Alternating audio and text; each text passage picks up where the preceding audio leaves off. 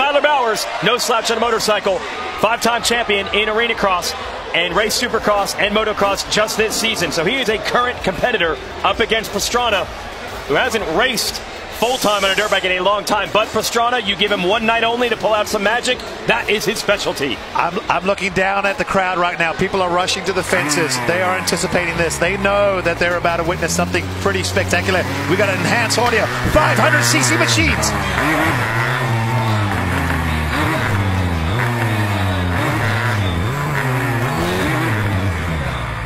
And the low revving sound of those giant 500cc single-cylinder two-stroke engines. Right now, Bowers on the 43 has the edge. There's the backflip. Pastrana does the backflip. And the big rhythm. And it costs him time, but he brings it back. Travis is back in the lead.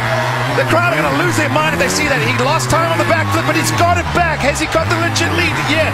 Can he backflip but still win the run? He's jumping off the table. Slight lead. Bowers fights back. It's going to come down to these Maxxis whoops.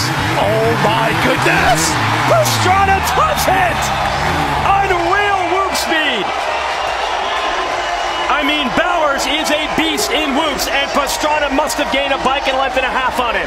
Wow, wow, wow is all I can say. His front wheel didn't even touch the ground. He barely was on the track at the end there.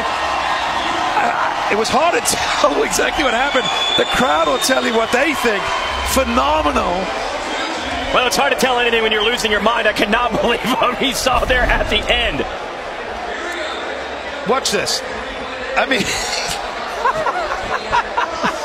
Who does that? He didn't lose Travis. That much time doing it. But he still lost some time. Unbelievable.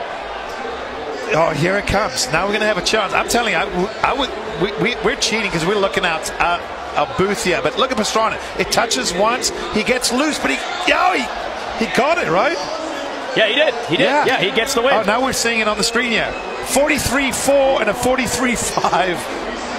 A couple hundreds for this reason, but here we go.